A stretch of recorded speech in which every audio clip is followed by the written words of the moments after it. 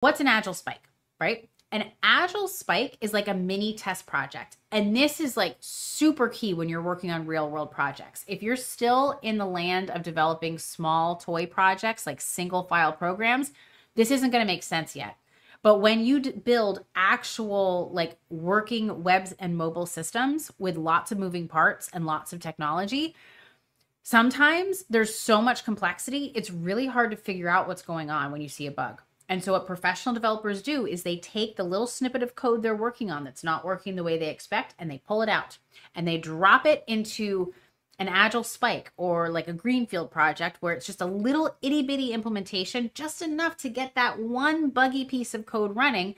And then they work with it and they make sure that that code is working independent of the bigger project. Then once that's working, they integrate it. So now they know they've eliminated sources of uncertainty. That's really what a software developer's job is, eliminating uncertainty.